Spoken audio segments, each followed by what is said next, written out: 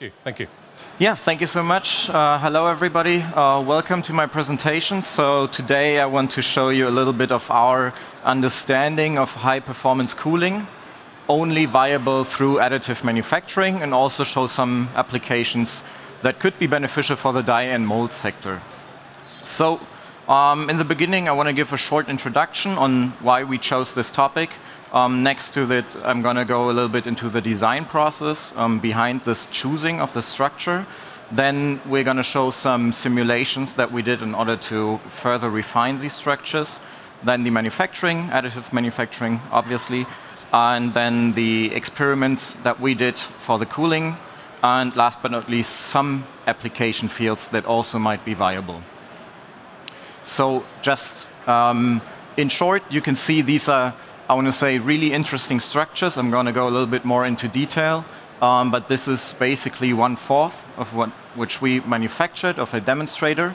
And I think, so why did we do it? Firstly, looking at the die and mold sector in comparison to other additive industries, I think we are already quite good if you compare that, for example, to automotive, which is obviously a bigger sector. So, but still, there is some room for improvement there. So we actually did a survey in the die and mold industry with German and Brazilian partners. So we asked 60 partners. So it was a big survey, but we've asked 60 partners or 60 companies, did you do additive manufacturing so far? Would you like to try it? And especially one question that stands out was, so where would you like to use additive manufacturing? So we have some companies that already use additive manufacturing, some companies that don't.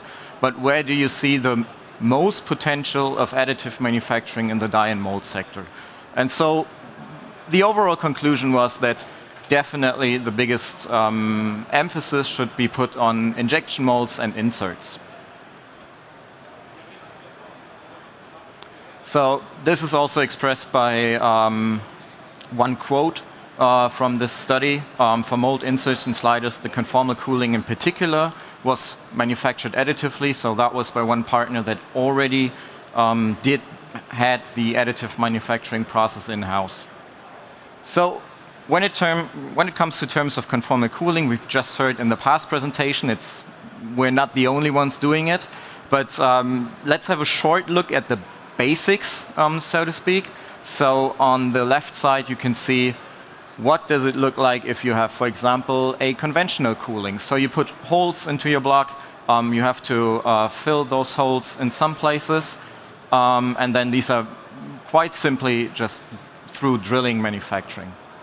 If we go to conformal cooling, and we've seen this, we maybe have the snake-like structure, these meandric structures. Still, I want to say simple cooling channels. Looking at this from the side, you can see if you have a hole and a more complex surface on top, you have temperature differences between, just because of the difference in height between your tool, insert basically, and your cooling channel. If you have conformal cooling, you can more or less adapt to this change in height. But looking at the top, if you still have simple holes, basically, or snake structures, you still have some places that are further away from your cooling structures, some places that aren't. So the question is, what can we do in order to get a uniform cooling exactly where it's needed?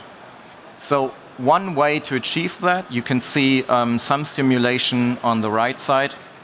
So the question is, OK, down below we have the conventional cooling, and we can already see that in the edges of the tool, it gets the hottest, basically. And in the middle, you have a cooling effect. If you look at the conformal cooling that sort of go along the curvature of the part, you can see it's a more even heat distribution.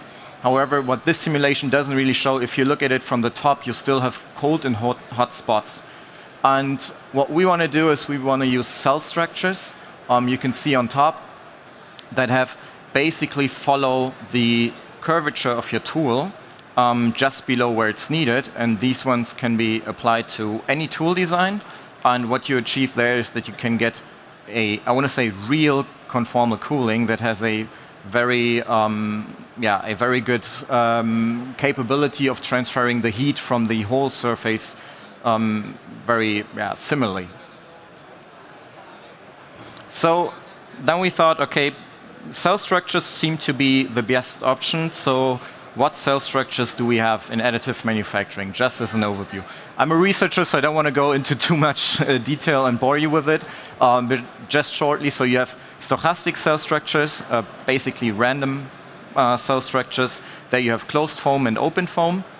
And if you look at non-stochastic cell structures, probably 3D lattice in additive manufacturing. Everybody knows this. Maybe support structures, maybe some lattice structures in the part.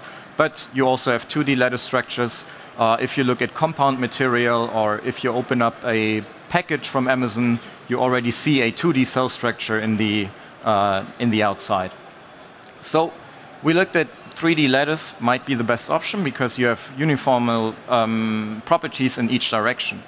So what do we have for 3D lattice structures? So we have strut-based structures and surface-based structures.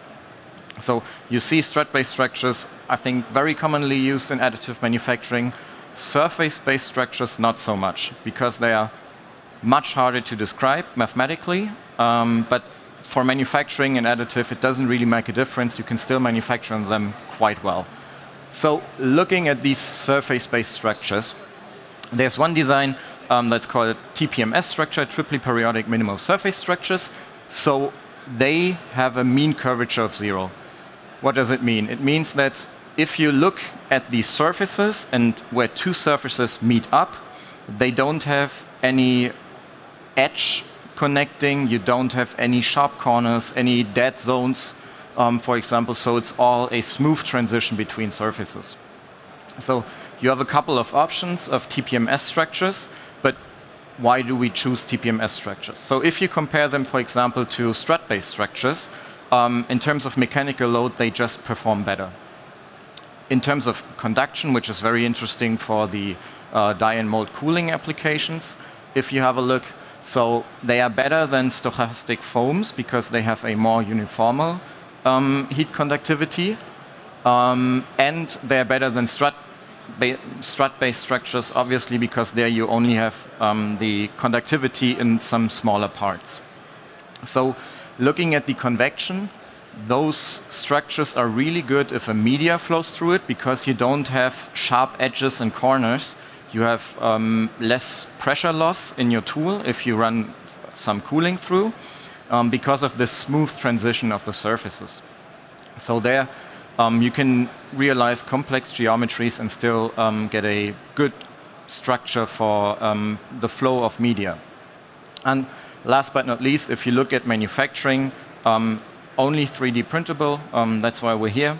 And they are self-supporting, so you don't need support structures inside these channels because you wouldn't be able to get them out anyway.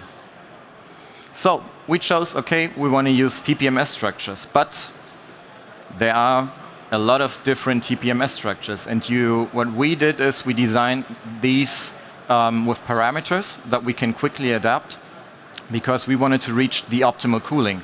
So there are some influences on the cooling. Firstly, you have the media. And secondly, you want to have a look at how does convection versus the conductivity behaves. So if you don't have a good conductivity in your tool, it doesn't matter if you have good convection because you don't get the heat out. This is a simulation done in ANSYS where we just had like this forced convection. So we pushed air through this part. And what you can see is that we have good flowability, yet there are some places where it's just narrower, so where you have more pressure. This is where you would lose some of your cooling effect, basically. So these structures are really complex. You have a lot of different designs, so we did a lot of different simulations just to get the best out. So what do you want to achieve? Firstly, you want to have a good flow rate of your cooling media because that determines how much heat you can pull out of the tool. Secondly, you want to minimize the pressure drop in this tool. Then on the left side, you can see we did some investigations on the wall thickness. In general, you have the best, or it's good for the flowability if you have very tiny, small wall surfaces or like thicknesses. However, you do have to look for the printability of that, because you can't go under one spot size of laser, which I would say is still, I would still put some melt beads one to another. Looking on the right side, you can also see that the pressure drop gets decreased if you have smaller wall thicknesses. So, however, I have to say, you also have to look at the conductivity, because if you have smaller wall surfaces, your conductivity decreases. And this is a big, I want to say, you have to have a trade-off between the flowability and your conductivity, and you have to do a lot of simulations based on which media flows through and what density you achieve overall in your TPMS structure. So, looking at manufacturing, I think everybody's seen a powder bed fusion process. However, I think this one looks particularly nice because you can see that it's almost artistic. So we manufactured this on a Renishaw machine tool out of 316L. So I want to say quite standard material. And so why do we use additive manufacturing? Firstly, you cannot manufacture these structures any other way. Secondly, you don't need any sealing because you can manufacture the part as a whole. Depowdering is a challenge, I have to admit. So you do have to get some air pressure in and do some twisting when depowdering, basically. But what you can also do, which we did in our demonstrator, we used the build plate and we put it on top of the build plate, and we regarded the build plate sort of as a basis, for example, for an injection molding tool. So you could also manufacture these directly on a flat surface injection molding tool. So the demonstrator, bottom right, short explanation. So in the middle, we have the media is basically inserted into this cooling structure. Then we have 4 outlets on the side, and the overall goal was to cool this as much as possible. So we did some experiments. How good was the cooling? You can see we did basically 2 different tests. One on the left side, the temperature was measured at the bottom of the build plate, and we're talking about a really thick build plate, maybe 40 millimeters. And you can see after the valve is open, of course, in the middle where the media is present first, you get the first drop and you get the best cooling effect. Looking at the right side, so we started at room temperature, and we used CO2 as a media. So through expansion of CO2, it gets really, really cold. That's why we went down to minus 65 degrees. And you can also see that the probe in the middle was the coldest. So what you can also see on the right side is some I want to say, not uniform cooling. So you have some ups and downs. So why did this happen? There's still some room for improvement. So on the right side, you can basically see, this is an 8 times speed. You can see the cooling through a thermal camera. You see that first, you do have a conductivity between the basically the heat exchange structure and your base plate. So it basically cools your whole base plate, but it gets really cold really quick in cooling.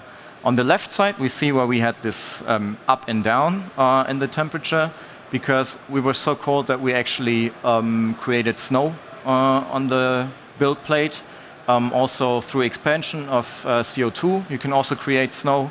So this is something that we will have to look into. However, if you want to have a really good cooler, I think this is one of the really good options.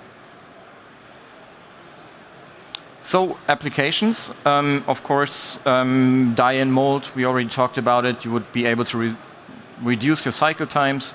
You can use water or oil as media. It doesn't really matter. You do have to be aware of depowdering. So this is something you have to be aware of.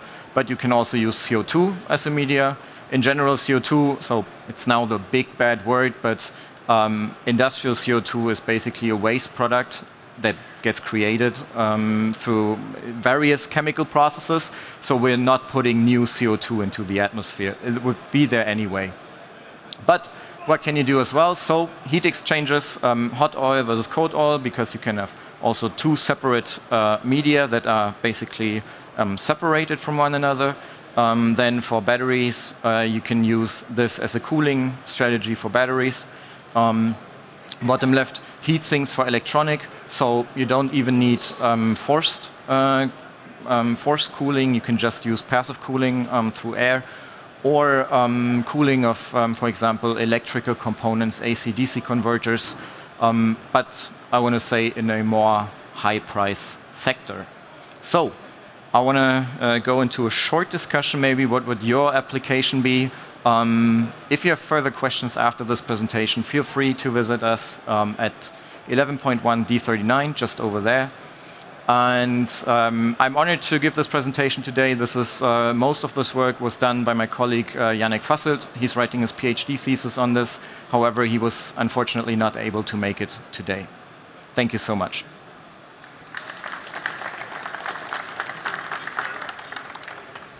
So, does anybody have an interesting application that they think this could be used for? And if not, what is your favorite application that you've seen so far? Or maybe the most impactful, maybe say? I want to say probably die and mold sector, definitely, because it's a big industry, especially in Germany. We have millions of parts. If you can there reduce cycle times, you just save so much energy in total. And I think even though the parts are more expensive than conventional parts, especially if you have a tool that's running for 100,000 parts, you do get a cost benefit at the end. How about for things like electric vehicles? Is there big cooling requirements with the amount of energy that's involved there? Definitely, but if you look at the automotive sector, I think looking at metal parts right now in the whole industry, we are not there with that we can put in serial manufactured parts in this size in every electric vehicle. So maybe racing sports, but this is not the big impactful thing. Formula One always has the money to do these things. Yeah, they do. They do. Okay, perfect. Thank you very much. Thank you so much.